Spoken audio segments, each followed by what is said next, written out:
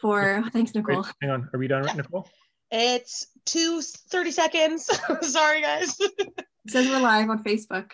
Perfect. Awesome. There you guys go. And yeah, so like Marissa said, if you guys don't want to be on camera, you can definitely take your video off, those that are watching, the participants, because it will be live on Facebook. So that's just a good thing to note. I'm not a host now, so can you push record, Nicole? Yep, I will press record and I will make you the host before I leave, okay? Or I can probably just leave it like. Yeah, that's good. Okay, sounds good. Make host. Perfect. Okay, you guys are good. Awesome. Have an amazing talk, okay? All right. Bye. All right. Thank you, everybody, for your patience. A bit of technical difficulties there, but welcome to our first event in our new campaign based around rejecting the Roberts Bank Terminal 2 proposed project. We have Irwin, our board president for the Wild Bird Trust, and he's going to be conducting this discussion and asking lots of really interesting questions to Misty and Lia, and I'll just hand it over and he'll get started. Thank you. Cool. Thanks, everybody. Thanks for sharing your time with us, and really thrilled to be kicking off this campaign. For members of the Wild Bird Trust of BC, you'll note in our Wingspan magazine, we have a special feature on the campaign and 6 pages for folks to read up on. We'll talk about that. And but we've got kicking off the campaign virtually and in the digital space. We've got 2 special guests tonight. Misty MacDuffee is a conservation biologist with a focus on fisheries ecology in salmon ecosystems. And for the past 15 years, Misty has undertaken various types of field, laboratory, technical, and conservation assessments specifically in salmon-bearing watersheds up and down the coast. And she's currently working with the Rain Coast Conservation Foundation as the director of the Wild Salmon program. So welcome, Misty. Thanks for spending time with us. It's a pleasure to be here, Irwin. And Lia Chalifour is a Ph.D. candidate in the Baum lab at the University of Victoria. And I believe are you in Victoria or you're on the other side of the Rockies tonight? I'm all over the place. Yeah. Okay. Cool. So currently in Calgary. You're here virtually. Your research aims to shed light on nearshore habitat used by fishes of the Fraser River Estuary and up and down the coast, with a particular emphasis on the recovery of Pacific salmon. So welcome, Lia. Thank you. Now you're both solid guests for this conversation because, as we try to understand the scale and the impacts of Roberts Bank too, we also have to kind of understand the science behind it. And we'll get into it a little bit later, but clearly this in a way is like a battle of information about science. There's different sciences and one science is better than the other science, and it gets a bit complicated. And I guess that's by design, because in some ways these big issues are fodder for public debate, and science in some cases gets weaponized. And we're going to try to unpack that tonight a little bit, learn about some about Lia's, in particular, Lia, you're leading this work in a new report that we want to kind of unpack, which will inform this issue of Roberts Bank, because it's wiser, I think, to consider if the federal government, if the proponent, or if the Port of Vancouver, if there's independent research, it's really good to understand all of those pieces of analysis and research so that we can critically assess those research projects on their own merit, understand how they inform this debate about Roberts Bank, rather than simply saying, okay, that's the science I agree with, that's the science I don't agree with, or that scientist is correct. So it's great to be able to dive into this, give it some time. And this is one of 3 events that we're doing. So I think we have enough time to kind of unpack these issues and get into it. Now, the research we want to kick off is conservation in heavily urbanized biodiverse regions requires urgent management action and attention to governance. So that's, I guess, a collectively written report, and we're going to unpack that with Lia. But before we jump into that, why don't we first look at a video to help viewers who are new to this issue, who may not understand what we're talking about around Roberts Bank, or why the Fraser River is being mentioned, what biofilm is. And so why don't we first look at this promotional video. Now, this is a campaign video, and it's Misty. Do you want to give it a little teaser intro? What we're about to watch? Sure. It tries to give a very high-level 2-minute summary of what's at stake in the Fraser Estuary and why now is not the time to be increasing the habitat pressures on species at risk. We need to be going in the other direction. So it focuses, I think this one anyways, focuses on Chinook, killer whales, and other species at risk in the Fraser Estuary. Okay, here we go. The Fraser River flows into the Pacific Ocean. An incredible ecosystem springs to life.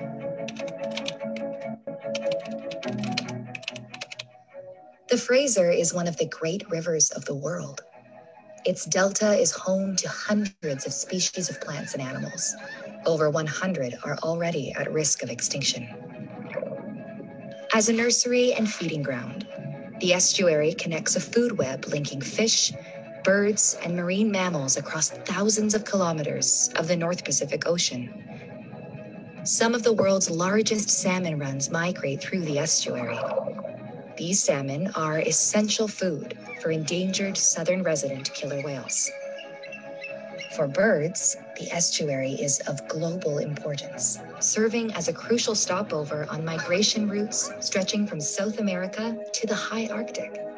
This includes nearly all of the world's population of Western sandpiper.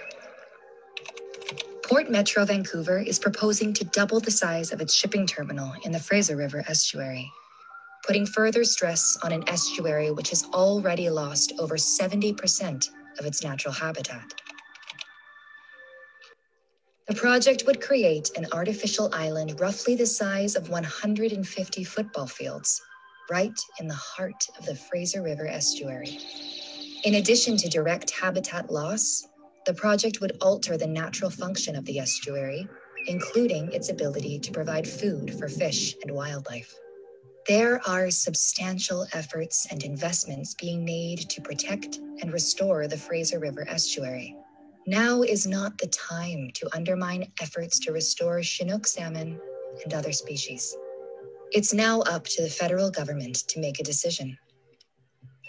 Please encourage Minister Wilkinson to protect the Fraser Estuary and reject Terminal 2.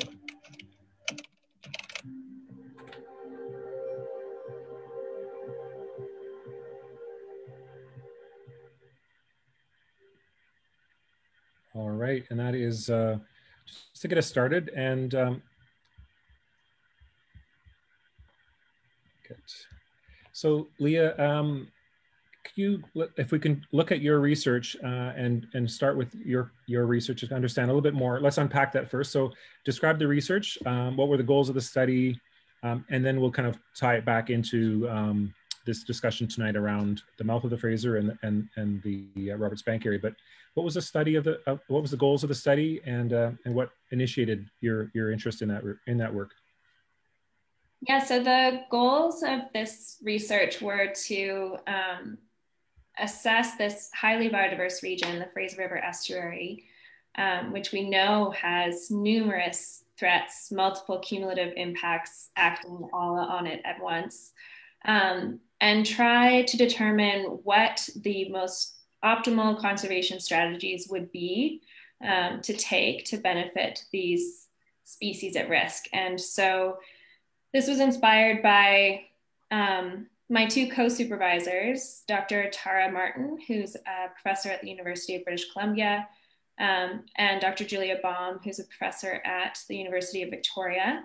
So both of them have a long track record of ecological research and applied conservation research, but a lot of it had occurred in other countries. And both of them were actually, rooted here and wanted to look at this biodiversity crisis in our own backyard. And so they recruited Laura Keogh, who is the lead author on this research.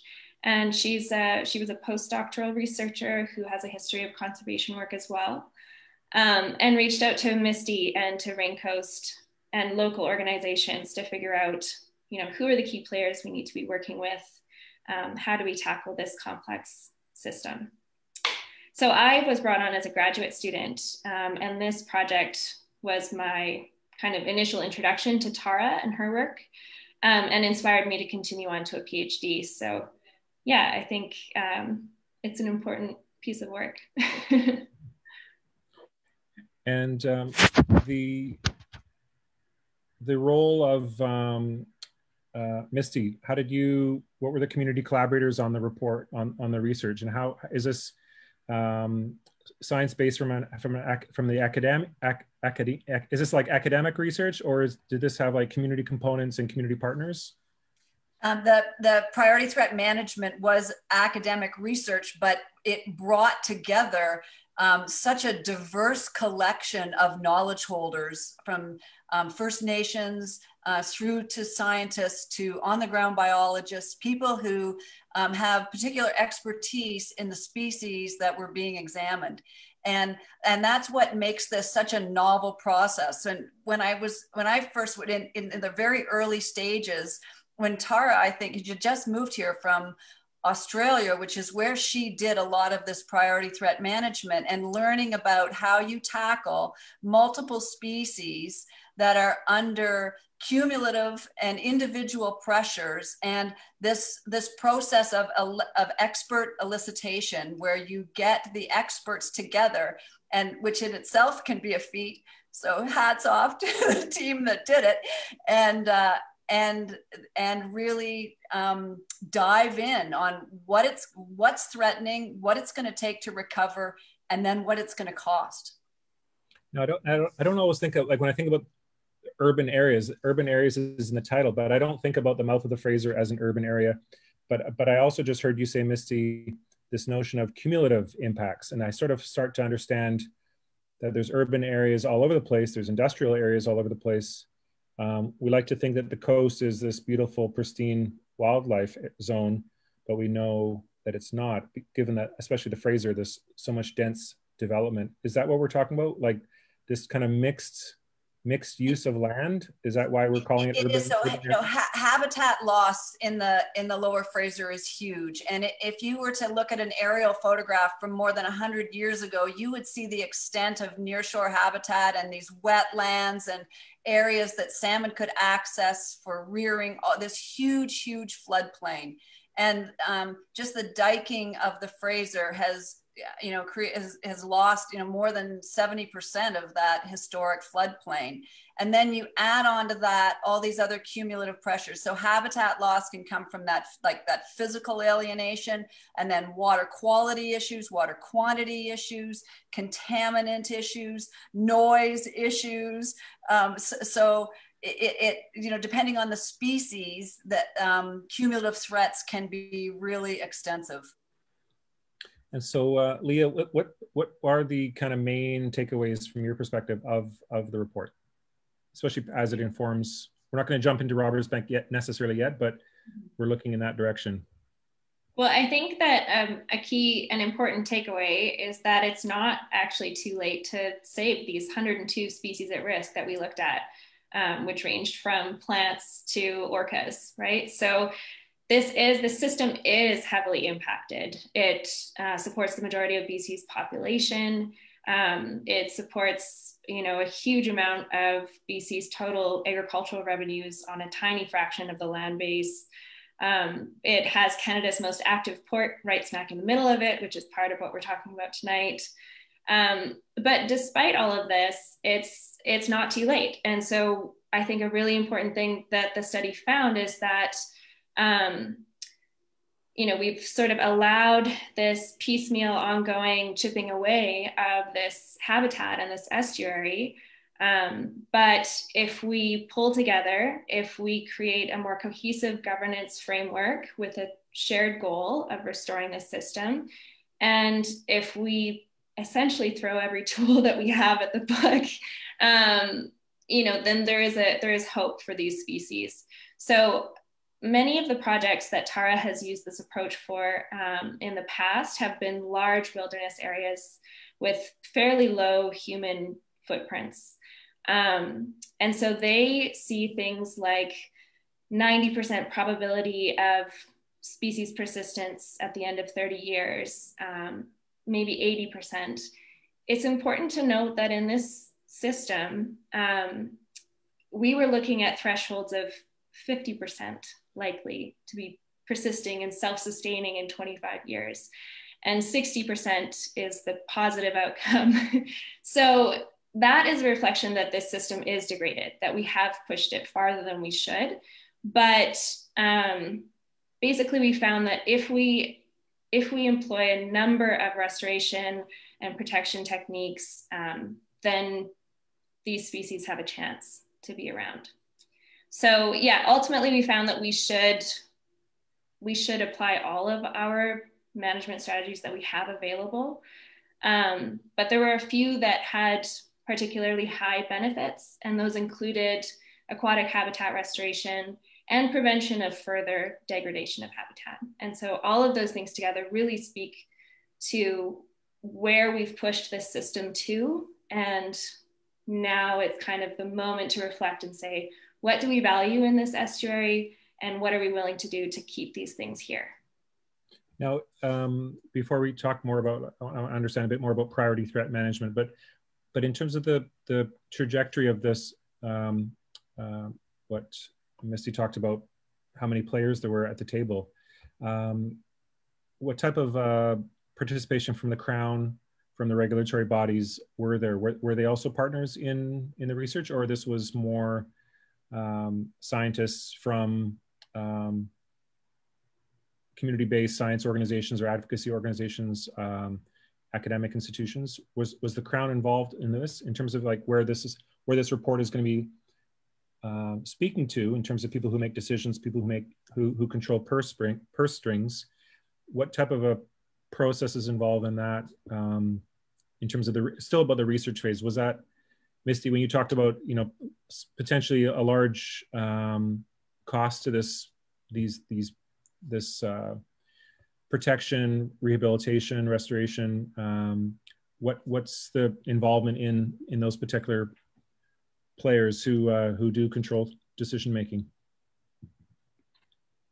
Yeah, so the neat thing about this process was that when you say the Crown, so I would think of Fisheries and Oceans Canada, Environment and Climate Change Canada, the province. Yes, so scientists working for those agencies were absolutely involved in this, as well as academic institutions, as well as community groups. And yeah, Lia, I'm probably missing out some, but. We invited everyone. We invited local First Nations organizations as well. Yeah, the interesting element about PTM is that it doesn't have to, but it often employs something called expert elicitation, which is another form of data collection that is not commonly used in ecology, but is commonly used in other areas of research, and is particularly useful when you're trying to get at predictions. So we can gather, you know, all the data that's out there from past studies by DFO and by other researchers on, you know, these species, their habitat requirements, their status.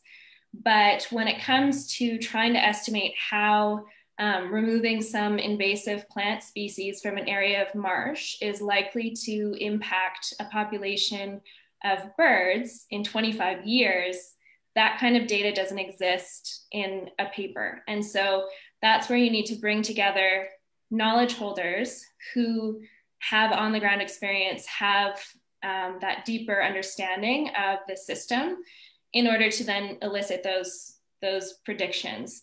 And so what has been found in this field of decision science and expert elicitation, using real world examples of things that can be predicted, such as political events or various engineering results, is that if you have a very diverse group of individuals, so different levels of experience, different ways of knowing, different genders, all of these things then make a more robust group estimate. And so it's important for the science, for the results, to actually bring together a diverse group.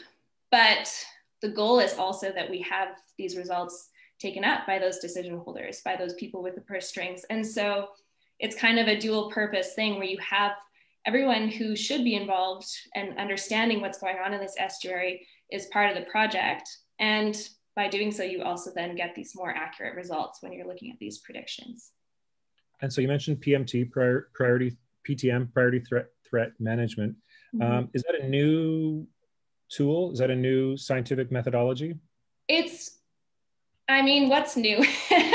It's not new per se. It's new to the Fraser. It's new to BC. So this is a conservation decision science framework that Tara Martin developed with a series of colleagues that she was working with for decades in Australia. And it's been applied numerous times in Australia and now actually across Canada. But ultimately, it's a framework that facilitates identifying the optimal management strategies that we can take to preserve the most species or populations in an area for the least cost. And so essentially Tara trained as an ecologist and then was frustrated that she was studying things that were disappearing before her eyes. So then she started to try to get into predictive ecology, looking at future impacts of threats on species, and then still found that that wasn't enough to prevent species loss. And so she started to work with some other experts in Australia on trying to identify, what is missing in species conservation and why are we failing at conserving species at risk. And she found, looking at systems across the globe in Australia and in Canada, that there are some common themes. And one is that it takes us way too long to go from paper to action. There are numerous examples of species being studied to death, and meanwhile we've done nothing. And another is that we often will focus on a single species, but we know that that's not how the world works. Ecosystems are complex, species interact with one another, and they're not independent from their environment. And we often prioritize the wrong things. So we might prioritize conservation funds based on species status. So endangered species tend to get the most money thrown at them, or their charisma. So large animals get more conservation funds than small plant species. But when we're prioritizing those things, we're not actually focusing on the cost or the benefit or the feasibility of the actual management actions that we're trying to take to benefit those species. And so what Tara has kind of found is that actually if it's the actions that cost money, not the species, and if we step back and we look at what are the available tools that we have, what are they going to cost? What's our current budget? Is there a gap there? And how many species can we benefit by each of these actions? Then you can have a much bigger kind of bang for your conservation buck. And so that's what inspired this approach. Okay. Misty, just talking about who's at the table and even looking at methods. This is a period of importance around reconciliation, decolonization, and science and our research methods and our campaign work. You would know, of course, doing campaign work around salmon and research around salmon. What's the participation of First Nations in the research project, and who was at the table? And I'm thinking perhaps the Lower Fraser Fisheries Alliance, or were there Indigenous alliances and coalitions, or were there particular nations that were involved? So I think that the invitation went to most nations within the Lower Fraser, and they are absolutely present. And actually, Lia's done this twice now, and I think that the first round, I don't think anybody really wanted to go back in there, but Lia had incredible participation for the next round from First Nations. It was more, zoned in on salmon. But the value of having them in the process is huge, and it more and more First Nations aren't just involved, but they're becoming the drivers of these initiatives, which is a really great thing to see. Yeah, I mean, and especially if as they have more capacity and kind of pull out of this genocidal period that they've been subjected to, their internal resourcing of their own nations, their own land management, and also then being able to kind of use that muscle within the region and inform how we're doing land management and resource management across the region where they've, historically by the Crown have been kept out of. So can you talk a little bit more, just a little further about how that, or both of you, around how that was, how their participation perhaps shifted some of the methods or brought a different, deeper understanding of Indigenous knowledge to the questions? Yeah. Well, I was just going to say that you flagged that capacity is a huge issue, and so for them to come to these meetings that require, they're lengthy, they're all days, they're several days. It's not a minor commitment, and so the dedication that it takes to sit through these processes and participate is just significant right there. Okay, Lia, you take over. Thanks, Misty. Yeah, it's huge, and I think we are constantly learning.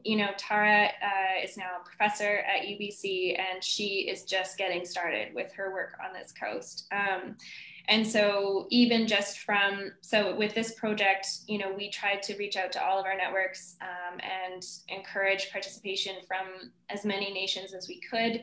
And we got some participation. And then the follow-up project that's part of my PhD as well is applying the same approach, but focusing in on 19 salmon populations in the lower Fraser. So extending from the estuary up further towards kind of Lillooet as well.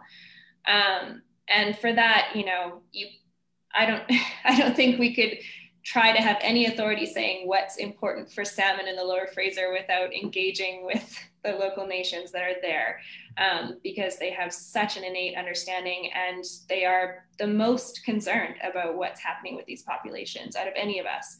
And so we did learn just between the two projects, the extra amount of time we needed to take to build relationships and explain what we were trying to do and why we thought it would benefit their communities as well. And also just hear from them, what they thought was important to include in terms of the management strategies we were looking at and how we're addressing the questions. And it's a tough format, as Misty said, sitting in a room and trying to essentially wring the brains out of all of the experts in 3 days, ultimately. And what we did find is that, that approach just doesn't work for everyone. And so there were a few participants where we went and did in-person follow-up after the initial workshop, just to make sure that they had an opportunity to be heard and to engage in the project. And more, not all of them, but more of the individuals that we did that follow-up with were our First Nations participants. So I think it just speaks to, I think first we have to recognize the importance of acknowledging their immense knowledge and their right to these natural resources that we are trying to conserve. And then we have to bend our Western science brains and think about how we can actually do this properly and do it better.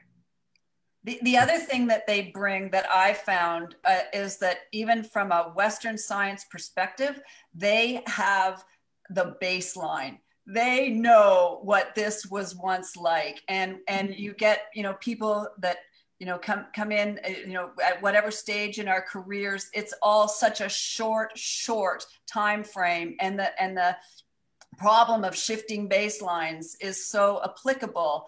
And when First Nations are in the room, you can hear about the draining of Sumas Lake. You can hear about these sloughs that were once connected, the extent that salmon went across through the floodplains. You hear all that, and it really, it's a stark reminder of how much has been lost often in their lifetimes when they're elders that are there. And it's really it really helps also with just, you know, with that Western brain of framing what a baseline is. Yeah, and I mean, we're 2.5 million people here. Some people, when they think about impacts on the Fraser, they might point to that debate about whether the tunnel should be built, or a 10-lane bridge. What is it called? The Dees Tunnel, Dees Island Tunnel, or a massive new bridge that the previous government wanted to build. And people will ask, well, why is that needed? Is there more ships going up the Fraser? What's the, you know, how is the Fraser being used? How does the research and what we know, the average Vancouverite, Metro Vancouverite, what do we know about the Fraser? You know, we drive over bridges, or,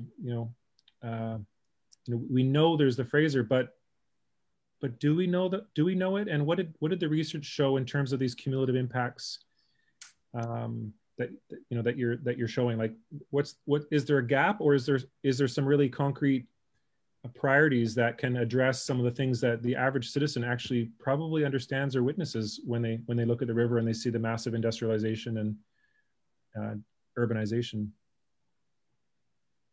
So yeah, that's sort of getting into this idea of cumulative effects, and that is a problem that is plaguing the whole region, and that these decisions for infrastructure or housing or a port expansion or a bridge rather than a tunnel are all made in these siloed approaches, that they're one-offs.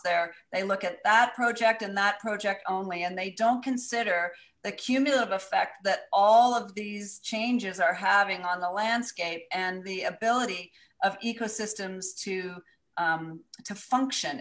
And really what species need is functioning ecosystems. We've got to maintain the processes that allow these species to thrive. And that's what we're eroding. We're, slowly fraying this network. And I think that the priority threat management does go there in terms of, because that's what this expert elicitation does, is that they're bringing that awareness of these cumulative effects to the probabilities that species can persist under certain conditions. So, and then at the end, and Lia, you touched on this, is that in looking at these probabilities, then one of the questions was, okay, now you've thought about all the things that have already happened in the estuary on your species of focus, and now we want you to consider that there's an expanded shipping terminal at Roberts Bank. There's an expanded oil terminal in Burrard Inlet. There's all these other projects that are in the wings, and what do they mean for the remaining habitat that has framed the probabilities that you've already used about persistence over the next 30 years? What happens to those probabilities if these projects go ahead? And that starts to get at the problem of cumulative effects. Yeah, absolutely. So we did find that, when we looked at continuing business as usual, so not including those major developments going ahead, but just continuing on this trajectory of some conservation, some restoration, and some loss over time. In 25 years, more than half of the 102 species were predicted not to be self-sustaining. And so that could mean that they're completely lost, or it could mean that they're at very low levels. And then we found, when we looked at that future scenario of including all of these developments, that just got much worse. And so actually preventing that further decline, halting those future developments, was one of the most beneficial strategies we could take for these species. Yeah, I think it says a lot. So using that framework, because you told us a few minutes ago about, low costs, big bang solutions are really important. So you're actually arguing that, or the research points to the fact that reducing cumulative impacts and stressors is actually a cost-effective way of achieving biodiversity goals? Yeah, essentially, yeah. That is, and that's often the case. So, so that term cost-effective, is a bit of a jargon term that does mean specific things. So I will highlight, if we looked at pure cost effectiveness, the cheapest strategy with a fairly high benefit was just dealing with problematic species, which includes invasive species removal. But when we do this assessment, we look also at the number of species that can be secured over time with each action. And so that's what I'm speaking to. So the benefit of preventing that future development was huge across all of those species groups. But yeah. and those are, can you explain a little bit, because I'm mindful of how things are connected. So for example, if there's salmon coming from up the Fraser, they come to the ocean, they get attached by sea lice, or sea lice brings them back up to the river, or a salmon is in the Fraser, but then there's a new Trans Mountain pipeline being built under the Port Mann Bridge, that there's all these incidences that each have their own impact on the salmon's viability. So it's not just some pH balance in the water or the water temperature, but it's actually all these hurdles that the fish have to, or the sandpipers have to jump through to survive, to get to the next habitat or to the next. It's a good point. And I'm glad you used salmon as an example, because many of the species that use this estuary are migratory. And so they're passing through, which makes conservation of them difficult. But the reason we can still see benefits as well as impacts to these species when we're just looking at the estuary is that this is a massive system. So you were saying, what do people think about when they look at the Fraser and they're passing over a bridge? I don't think most people realize how important the Fraser is and this estuary is. This is the largest delta on BC's coast. There's nothing like it for our entire coastline. The closest next thing is the Skeena River, which is at the very northern extent of BC. So this system is hugely important and has, I think, greater than normal impacts on the total kind of fauna that are flora and fauna that are existing in our provincial coastal ecosystem. But yeah, when you are a species and you're trying to survive, you have all your different life stage elements, you have different hurdles along the way. And so some of these things might have a direct impact on you. So if there is no spawning habitat or no rearing habitat for a fish, then you just die because there's nothing there. But some of them, and more of them, I think, have these indirect effects. And that's where we start to see the effects of death by 1,000 cuts. Because if your rearing habitat is reduced in your juvenile salmon, then you're competing with more fish for the same amount of space.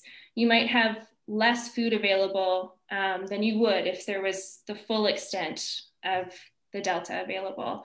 You might also be physiologically impaired if the water quality is really bad.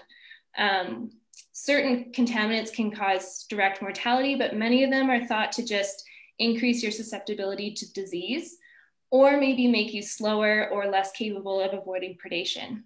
So then you get out of the estuary and now you're just not as able to fend for yourself. And similarly with adults returning, the more contaminants and the warmer the water, the higher your disease load. And depending on how far up the river you're traveling, the less likely you are to make it. So all of these things kind of chip away at your ability to thrive. Okay, and let's just finish off our conversation about what you've learned in the report. What are some of the kind of, I guess, high level priorities before we jump into Roberts Bank? What are some of the important highlights you want to just leave off with to both of you?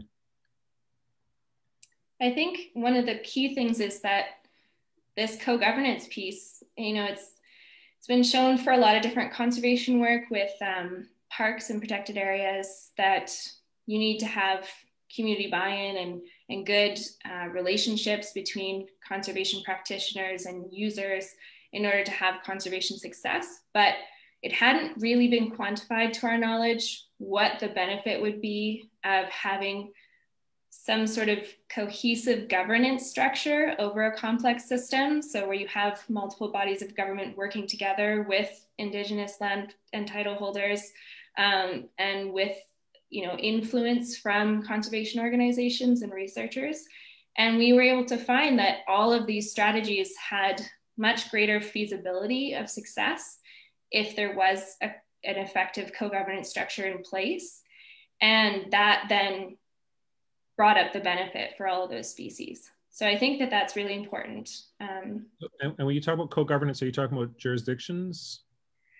So we specifically looked at it in terms of not trying to rework the entire system or the multiple systems that are already in place, but trying to identify some sort of legislative tool that could be used to bring all of these groups together within the context of managing the Fraser Estuary. And so we identified this as a Fraser Estuary Act that's kind of based off of similar acts elsewhere in Canada, but essentially it's just another tool that helps to identify the key people at the table, provide legislative authority, and provide a clear mandate for action. And so in the Fraser, there was almost that kind of structure for a time called the Fraser River Estuary Management Plan. And that was kind of a collaborative project between industry and government, didn't include First Nations. And that sort of benefited some things for a while, but then there were a number of flaws with it. And it also lacked funding, so it ended altogether. So it was kind of stemming from conversations around this previous existence of this body. The experts identified kind of the need for this co-governance structure. And is that what Michael Wiebe, a City of Vancouver councillor, he was at Metro Vancouver a couple of weeks ago, suggesting that Metro Vancouver announce a kind of new governance model for the Fraser River? Or it's similar. I don't think it's exactly that, but we were happy to hear that. Maybe Misty can speak more to it. Yeah, but it was, you know, it's the one other really exciting piece of this. Well, and one is that it's not too late. Lia, you already mentioned that. But the other is that ideally tangible action can come from this paper. And so what Michael was proposing was that we get a body like the former Fraser Estuary Management Plan that can get together and start, you know, examining these co-governance issues. But we modified it, got Michael to modify his motion slightly so that it wasn't just a program. It's, you know, what Lia's describing as it's a co-governance model. And so the place marker is there. And that's all it takes to build what we really need. We need to, the other problem with FREMP was that it lacked decision-making authority. So if we could take what was established initially, the idea that different levels of government, now including First Nations, could come together and make collective decisions that were based on the ecological objectives for the estuary, that's where we need to go. Okay, and I see there's in the chat here, Anthony Stenner from Tsleil-Waututh is just throwing a comment in there as well. So talking about to run dry or to stop flowing, water is the lifeblood of all life on earth. Anthony in the comments there. Feel free to jump in, Anthony, if you want to share that. So before we go into Roberts Bank, any final thoughts on how essentially we're set up now with this report, with this body of research, with all the players at the table engaged in that research development? Where are we at now with how do you feel as researchers and participants now that this is kind of publicly facing?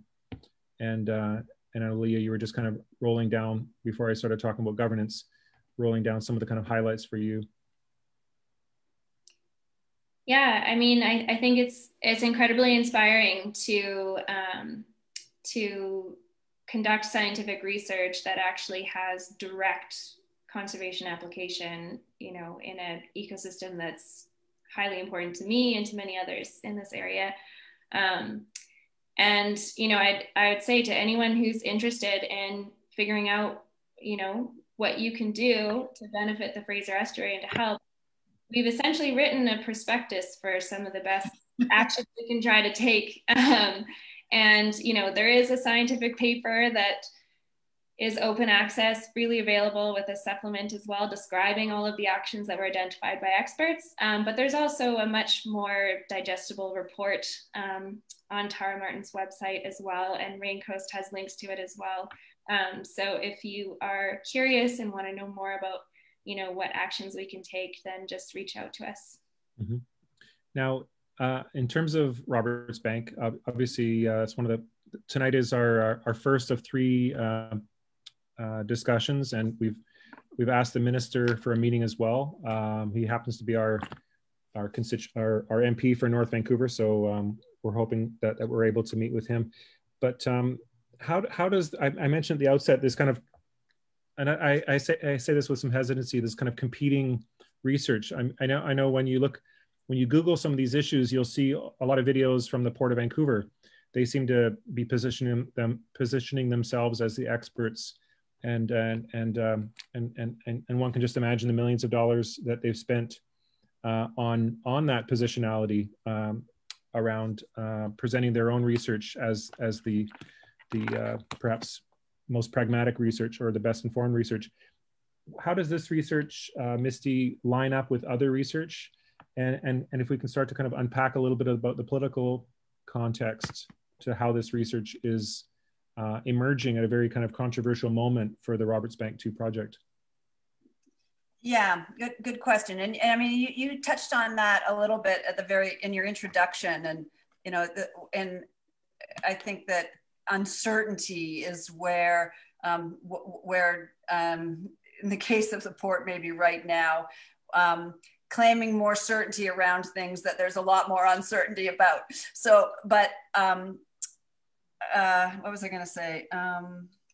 Oh yeah, okay. So the way this process worked is the Canadian Environmental Assessment Agency undertook a review of the project, and they start with the submission from the port, which is their proposal to say, this is what we want to do, and here's our conclusion about the impact that it's going to have. And you know, for the most part, the port's conclusions were that the impact on whatever species that, you know, they were considering was negligible. But then, as part of the process, the public and also the agencies of Fisheries and Oceans Canada, Environment Canada, and other provincial agencies that have expertise on the certain topics that are being discussed also make submissions. And those submissions didn't always align or conclude with the same level of confidence, or even on the same, you know, on issues of significance about the impacts. And so the panel, and it was chaired by David Levy, who is a salmon expert, has to go away after receiving submissions from, you know, organizations like Raincoast, to DF Fisheries and Oceans, to Environment and Climate Change Canada, and others, and that have examined the project and raised their concerns and brought a level of expertise and scientific knowledge to the issue. And the panel goes away and goes through everything, and First Nations as well are there saying, this is our perspective. That can be over rights and title. It can also be ecological. It can cover the whole range of concerns that First Nations would have as well. So the panel goes away, and they make conclusions. And in this case, they came back and they said the panel found that there would be significant adverse effects on more of the species that the port had identified. And so that's where you've got two bodies that one say significant adverse effects and the others say negligible. So, and then that goes to Jonathan Wilkinson, and that's where this process is right now. But, we would argue, and so would many others, that there are significant adverse effects to specific species, such as southern resident killer whales, from the associated increase in shipping and noise through the Salish Sea to Chinook salmon that are rearing in the estuary. So, yeah, that's how the process goes. You mentioned Indigenous communities, and I know we published in our Wingspan magazine some perspectives from Tsawwassen, the people facing the sea, and of course they are directly impacted directly in front of Roberts Bank too. And they talked about some of their concerns being the development of new infrastructure alienating community members from their own lands and waters, contamination, dust, noise, increased traffic, ability to harvest fish and migratory birds, the decline in the spiritual relationship with killer whales and the community members, disruption of critical habitat and cumulative effects, and the opportunity for Tsawwassen children to learn about their own culture due to environmental degradation. So those were some of the observations from Tsawwassen. Has there been other, in your observation, Indigenous communities, Indigenous nations whose unceded lands that the project impacts? Has there been comment from other nations? Misty, are you aware of other interventions?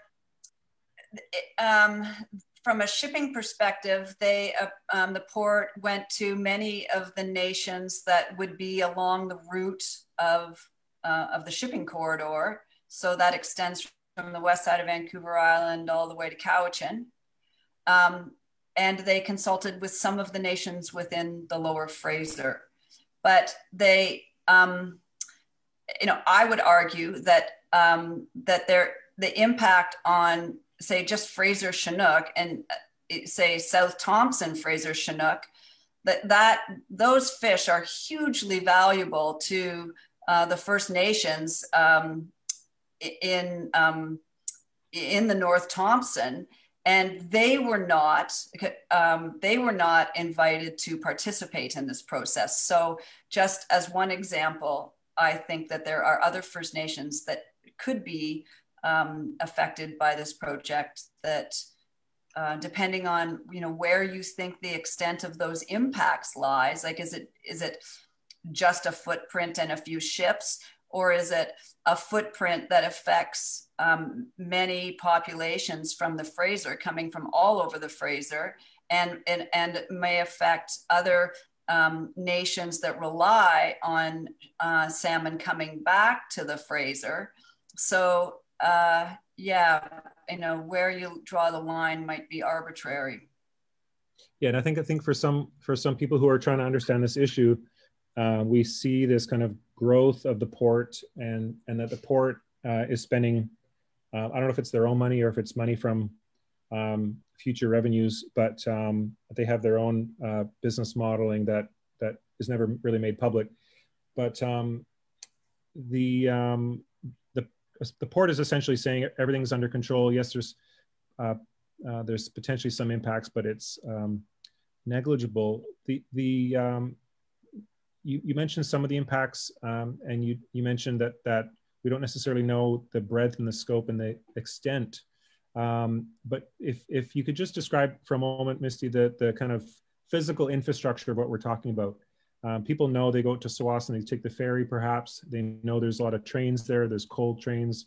There's some export facility there. What are we talking about in terms of the scale or the change, and why does it matter with the Roberts Bank too? Right. So the Fraser Delta is huge. So it stretches exactly like you said, from south of the Ferry Causeway right down to south of to Point Roberts, all the way up to UBC is the actual delta, like the tidal delta of the Fraser, and then the estuary itself, is larger than that, where there's this mixing of fresh and salt water. And so what's happened to the delta of the estuary over the decades is that it's sort of been dissected and bisected by these structures, everything from the Tawasin Ferry Terminal to then Delta Port to jetties that extend from Steveston to the Iona wastewater treatment jetty to the North Arm jetty, and all of these physical structures, they sever and alter the way that fresh and salt water mix and the conditions that it creates for salmon that want to rear in that estuary habitat. And so already that long finger, 4 kilometer long causeway going out to Delta Port is already a significant presence that, now this study has never been conducted, even though it was identified in the 1980s that the port needed to better understand how juvenile salmon were migrating around, or the success of their migration around that, that causeway. Those studies were never done. But it's assumed by salmon scientists that that causeway is a barrier to their movement because they want to stay, as tiny little fry, they want to stay close to the shore in the shallow water where there's a suitable habitat for them and the food that they need at that life stage. And when they're forced to swim quite a ways out to Georgia Strait almost into salty and deep water, that's a journey that may not have a high success rate for a tiny little fish.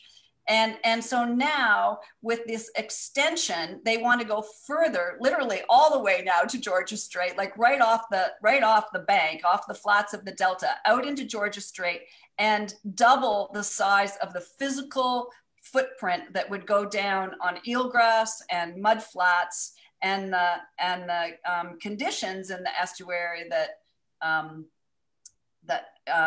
fish and other species rely on. So that is a concern for, if we're just looking at one type of, one species of salmon in the Fraser as juveniles, those Chinook that are ocean type, they come down to the estuary, and Lia's actually just publishing a paper right now that we did when we were looking at their how long they want to spend in the estuary rearing. And so some of these types of Chinook from the Fraser, they come down to the estuary and they will spend a month to 2 months rearing and getting ready for the next phase of their big ocean journey, and growing and feeding in preparation for that. So the estuary is hugely important to these fish, and it has already been compromised through so many ways that this expansion is just another, a death by 1,000 cuts, as Lia said earlier. So that's, that the problem is that the actual issue has never been studied. Nobody has conducted a study to say, what is the success rate of juvenile salmon migrating, traversing around this footprint, getting into the eelgrass on the other side, and what is the extent of the problem? So it's really, it's not quite speculation, but it's expert opinion on understanding how juvenile salmon use the estuary, how do they move, what the requirements are, and what might happen when you implement these kinds of changes. And we do have, probably the closest thing we have to trying to answer that question is comparing some of the studies that were done when this FREMP body was existing. So in the 80s, basically, there were a number of seine studies done looking at salmon movements in the estuary. And then we've been seining in the estuary since 2016. And the number of fish that we catch now already on that south side of the Delta Port terminal, even in its current existence, are much lower in general than the numbers that they were catching in the 80s. And that was actually before the first expansion of the coal port. So it's not scientifically robust to say that that's direct evidence, but if you are somebody who thinks about how these juvenile salmon move, it seems to support that if we were going to take a precautionary approach, we'd have to assume there could be negative impact. And the we're talking about the way, you know, you're talking like a long lens of how things were managed in the past. There's some gaps in research. If we can be a little political here for a minute, what's the play that the Port of Vancouver, the Greater Vancouver Fraser Port Authority is doing right now? Because they spend public dollars or industry dollars on their own research, and then they have a very huge communications department which essentially spins it, produces websites, produces reports, produces videos. They try to kind of control the message as if they're kind of like, you know, one arm is assessing the other arm and everything's good to go, and until the federal government perhaps slows them down. But what's at play here? Like if there's death by 1,000 cuts, what is the role of research, engaged research, especially in this moment, this very highly political moment? What's next step for research, and how can the viewers of this video understand what should they be reading, and how should they be critically understanding these competing narratives of everything's fine, it's good to go, versus actually we don't have a fulsome assessment of the cumulative impacts, let alone the direct impacts on shutting off these mudflats. So before we get into where the research is gonna go, I want to respond to what you've said, is that the port is, you know, saying yes, you know, we can mitigate this, but clearly Environment Canada and Wilkinson's office have accepted a report that says there are significant adverse effects, and what the minister has done is put a very detailed request back in front of the port to say, here is a long list of concerns and things that we still need to know.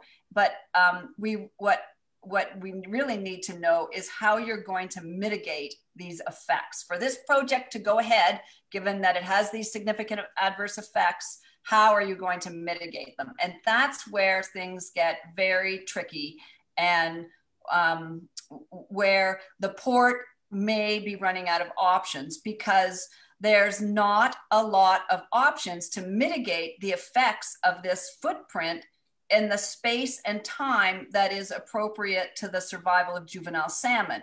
You can't do a habitat offsetting program somewhere else in the river to compensate for the decline in habitat that juvenile salmon need at that certain stage in their life cycle. And that's where I think, you know, and then now the port is wanting to say, well, okay, so maybe if we can't offset these, or mitigate these impacts, can we consider unconventional offsetting? And that's the discussion that is unfolding now. And I would bring it right back to, well, if these effects cannot be mitigated, then this project should not go ahead. And we don't have enough estuary habitat remaining to support, like, it doesn't matter how much we restore habitat further up the Fraser. When they get to the estuary, they need habitat in the estuary. So if these effects cannot be successfully mitigated, this project should not go ahead. And so that's where where I would come down firm on what we know now and what we know about the ability to mitigate these effects. And those two things right now do not align. Now, if the port was in the room, the port would say, that this is it's sort of like market determinism, that jobs, that shipping containers, this is 25% growth in the need for shipping containers through the region here. Where does that narrative come from, and should we treat it with respect? I mean, I'm not saying jobs are not important, but I get confused sometimes, and help me out here. There's these narratives that it seems inevitable that this shipping container, that we have more need for shipping containers, is that we have more Walmarts opening up in the prairies, so that we need more shipping containers coming through the port of the Greater Vancouver Port. Like, what's the logic? Am I missing something, or is it just that straightforward, that there's this narrative that we're all supposed to accept, that there's disposable climate areas or disposable climate consequences of ships. And I don't believe they're all going to be using LNG. You know, ships coming across the ocean, coming to Roberts Bank too, and it's okay if we dispose of a few species because this is for a greater economic need. Is that the narrative that we're supposed to be agreeing to? Well, I think that, you know, that just raises it's all about these bigger issues that come back to our consumption choices and our footprint on the planet, and that and making those kinds of decisions in favor of furthering that economic model has been what's landed us in this predicament where we have more than 100 species at risk in the Fraser Estuary. So at what point do we re-envision the way that that we live on the planet? And it gets into all those issues about you know, getting, well, I can be dismissive in how I describe those goods from coming from Asia, but yeah, you know, is there a different way? And is there a way where we would champion more regional sustainability rather than the model that we've relied on? And I think it does get into that, but I think that the cost of continuing to make decisions as we have made them is really evident. And the challenge with doing the priority threat management is that, you know, there's a plan, but we need to act now. Like I was thinking today that even since we started this process in the Fraser Estuary, I know there are more species and populations on that list now than when we started it. And so if we don't really collectively say, you know, we can't continue down this road. And I think that, you know, if there's one silver lining in COVID, it's thinking about how we're intertwined in our global economy, and that we are dependent on outsourcing and goods from other places, and when they don't arrive, it's a crisis. So I think that maybe more than ever, not from an ecological perspective, but even just from an economic one, there may be reasons why we would want to rethink that model. But you're absolutely right, it gets into all those bigger issues. And in terms of the research side of it, you know, I'm trying to become a conservation ecologist, but I think there's more and more need for what Tara calls forensic accounting.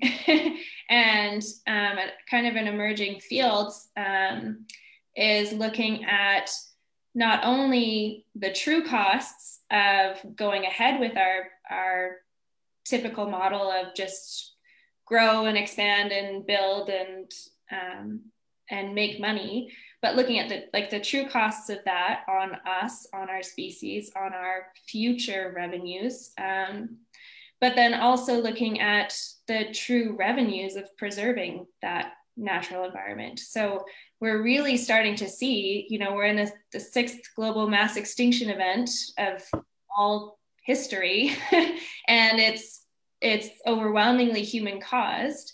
And we're starting to see that, you know, we are globally reaching the edges of this planet.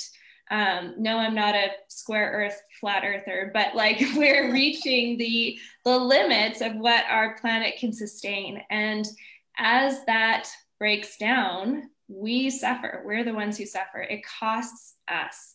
And so the Fraser Estuary is just one system in this global system of things that are starting to fall apart. But it's a very important one, and it's in our backyard. And so we have to really think about what our values are and what we need to sustain ourselves, you know, in generations to come.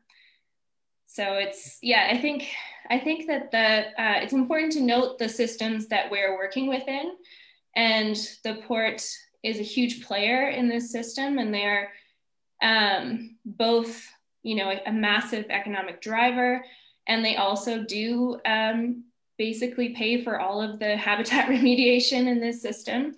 And they are just playing the game as they know it. But they are an industry, and so their goals are not the same as, you know, mine and Misty's personal research conservation goals. So we have to recognize, you know, this is part of the need for that co-governance framework, that we need to have a common goal for what we want this system to look like in 20, 50, 100 years, and then we can act within that. And I think what this is also bringing up is the fact that when the Port Authority was created, and it sort of monopoly on authority and jurisdiction, it set us up for these complicated questions. For example, why is the Pacific Northwest, why is it turning into a carbon export zone? And, you know, was there ever a referendum on that? Were the First Nations ever asked? Were the Metro Vancouver residents ever asked? Was the Lummi or Bellingham population ever asked that this is going to be turned into a massive carbon export zone, not just Roberts Bank, Westridge and Trans Mountain Pipeline and all these coal export. So because it's siloed and each industrial expansion project is siloed and the assessments are siloed and the public review processes are siloed, here we are essentially by design playing catch up. But I think the two of you have, your research has really helped set us up for a better understanding of the issues. And I'm grateful that you're able to share it tonight. Maybe we can open it up. There's a few people here in the room that may have a question or a comment for Misty or Lia. I have one question in the chat. Can I just say, what a wonderful discussion. I think I can speak for everyone here. I've just been so engaged in learning so much. So thank you. We have one question from Jacqueline earlier. She is curious if the port is on board with the research, or and how much participation or not they had in the PTM model that you guys developed, and if they're supportive of the co-governance model. So I think those are multiple questions. Thanks, Jack, for the question. Yeah, so they did participate. We had multiple members from the Port Authority participate, and they contributed a lot to the project. But again, being on board is not the same as participating. And I think there are multiple branches of the Port Authority, and most of the participation came from their research scientists and their habitat specialists, who are great people. But those are not the same people making decisions about RBT2. But Misty, I know, has talked a lot more closely with some people at the port, I think. And we've absolutely shared the results with them, and we hope that they appreciate the guidance. But yeah. And I think the port, you know, they're trying to do the right thing, given that they are who they are. And even the port, in looking at the need for Terminal 2 expansion, had a scenario where they considered, well, what if regionalism and this focus on regional economies was to unfold? Then we wouldn't need to go ahead with Terminal 2. So I think that they have identified that there are other options. They just need the public and our decision makers to say, hey, now it's time. We want to pursue these other options. And I think that if we can get to that stage, then they're on board. But right now they're very caught in the in the economic model that we've all bought into, and they're doing what they look at projections, and from their perspective, this is needed. Now, it's interesting that Global Containers, I don't know if you've seen any of their videos. We can take some lessons from their videos, but they're very good and they're very critical. This is Global Containers that operates Deltaport right now, very critical of Terminal 2. And they say it's not necessary. It's going to cost taxpayers a fortune, and that the shipping projections suggest that it's not needed. So if anyone wants to sort of see what another industry perspective is that operates ships at Deltaport right now, Google Global Containers and look at their videos. They're very good. So I think that yeah, it's, you know, we're going down a road, and how do we turn around? That we've got to get to. The port we do work with the port on the work that we're doing in the estuary, and you know, they're very supportive of our restoration efforts to improve habitat quality in the estuary.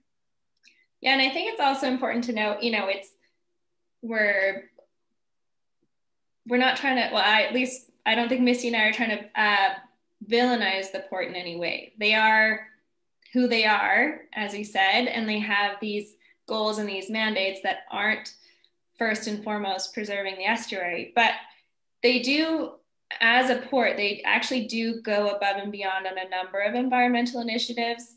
They've done a lot of voluntary research. They've done an experimental slowdown to try to minimize noise impacts. You know, I think they're aware that they have a big environmental impact and a big environmental footprint. And if they could maximize their revenue and not have any impact at all, I think they would choose to do that. But I think it's a very complicated world that we live in. So yeah, I guess maybe we could borrow some lessons from the Trumpites, because you know, does the public, if there was a referendum around salmon and orca versus competing with Long Beach, California to have the largest container shipping terminal, or we're competing with Rotterdam, I think it'd be hands down. People would be voting for salmon and voting for sandpipers. So I think that question is certainly kind of what I'm looking at. And I think we'll have more conversations about this in our series. I'm just thinking about some other guests that we can bring on who are ports and logistics experts to maybe ask that question as well. Like, is this actually needed, and who's driving this? And can there be a coalition of not just bird lovers and salmon lovers and ecologists like yourselves, but, you know, reaching more and more of the public? Marissa, you're going to point out, and I guess we'll put it in the comment section of this video on Facebook and YouTube, about how people can get involved and do letter writing. But Misty, also your thoughts on the campaign. Raincoast Conservation's put some great resources into it. Can you just describe from Raincoast's perspective the campaign and what the public can do? Yeah, so ultimately, the bottom line is that this port expansion can't go ahead if we're going to keep iconic species like southern resident killer whales that cannot, you know, where the environment that they're living in is already too noisy, and Chinook salmon, where the environment that they're living in is already very limited. So if we want to keep these species and their possibility of recovery, that this project simply needs to be rejected. So we're asking people, they can go to our website. Yeah, they can send a letter to Environment Canada and Climate Change Minister Jonathan Wilkinson, who is here on the West Coast in Vancouver, and tell him to reject this, and then CC your letter to your own MP, because the way that we're going to create that groundswell for rejection is when the public tells their representatives that this is a bad idea, that we don't want it to go ahead, and they also say, you know, within cabinet that this is a bad idea, and the people in the West Coast do not want this project. So, and yeah. So that's if people can send a letter to Jonathan Wilkinson and CC their local MP, that would be great. I already sent it to Jonathan Wilkinson. He's also my MP in North End. So I put in the chat a couple links. I put it in the Raincoast letter template that they were just speaking about. And I've also put in a petition from Nature Canada as well. Is the Nature Canada petition still live? It looks to be. Okay. Yeah. And Marissa, do you want to just give a shout out to the next events that we're doing? Yeah, so I'll put this in the chat in a second, but our next event in the series of observing this issue about rejecting the Roberts Bank Terminal 2 is we'll be talking to a few people from Birds Canada, James Casey and Graham Sorensen, about birds at risk in the Fraser River Estuary, and we'll expand on this conversation. We'll be focusing a little bit more on birds, and we hope you can join us, and I'll just be putting that in the chat right now for you to join.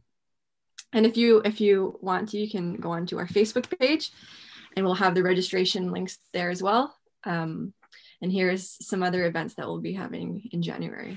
At the end of January, we'll also be hosting the third event in our Reject Roberts Bank Terminal 2 campaign, and that will be centered around estuary governance. So yeah. Okay. Estuary governance specifically in terms of natural resources? Yes. In terms of the models, I guess that's Michael Weeb's, so people are interested in governance and land management, that'll be a good one for them.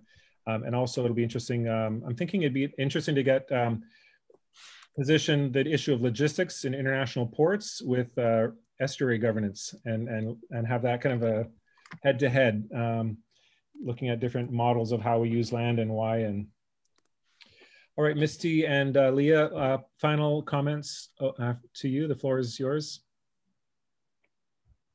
It was a pleasure to have this conversation, and I hope that it spurs more dialogue on these issues. It was really great to be a part of this. So thank you. Cool. Thanks for all your work, Misty.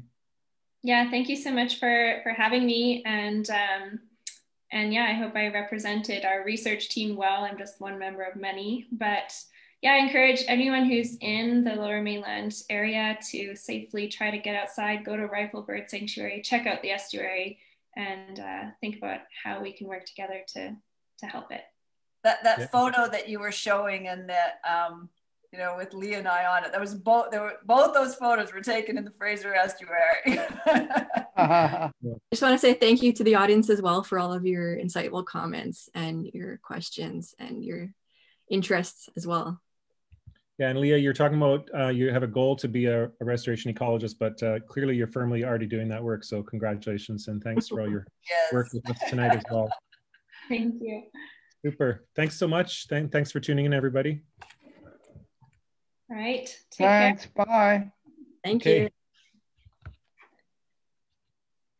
And I'll stop the video.